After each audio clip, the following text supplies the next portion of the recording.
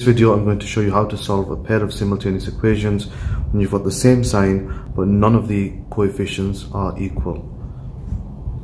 So again, start off by labeling the two equations 1 and 2, and what you'll realize is the x's are not the same and the y's are also not the same, so we have to make an equation number 3. And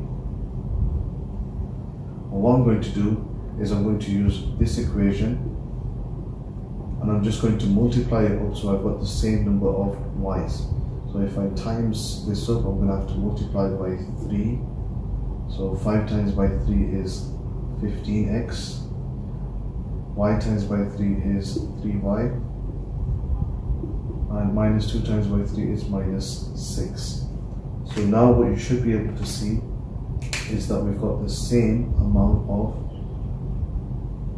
y's in both equations and we've got the same sign as well. So whenever we have the same sign, we are going to subtract.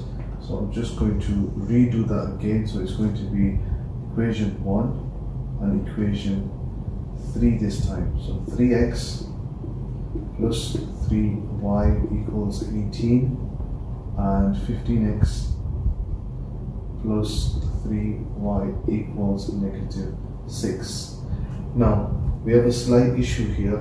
For x in the first one is smaller than the coefficient for x in the second one. I'm going to switch these two around and you'll see why in a second. So it's going to be 15x plus 3y equals minus 6 minus 3x plus 3y equals 18. Now this is going to make it easier for me so I don't have to get a negative amount of x's. So once I actually do that, 15x minus 3x is going to give me 12x. 3y minus 3y is 0. Minus 6 minus 18 is minus 24. So I'm just going to take that up to here. We've got 12x equals minus 24. If I divide both sides by 12, I get x equals minus 2. Now, once I've got x equals minus 2, I'm going to substitute this back into equation 1. So sub x equals minus 2 into 1. Okay, so it's going to be 3x plus 3y equals 18. So I'm going to have 3 times by minus 2 plus 3y equals 18. So minus 6 plus 3y equals 18. Add 6 to both sides. You get 3y equals 18 plus 6, which is 24. And to get y on its own, divide by 3. So you get y equals 24 divided by 3, which is 8. Now I've got my two answers.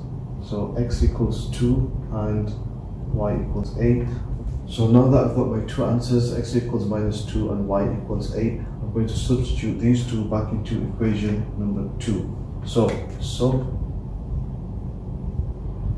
x equals minus 2 and y equals 8 into 2. So equation 2 is 5x plus y equals minus 2. So that's 5 times by minus 2 plus 8 equals minus 2. So that's minus 10 plus 8 equals minus 2. Once you do that, you get minus 2 on both sides. Therefore, your solution for x equals minus 2 and y equals 8.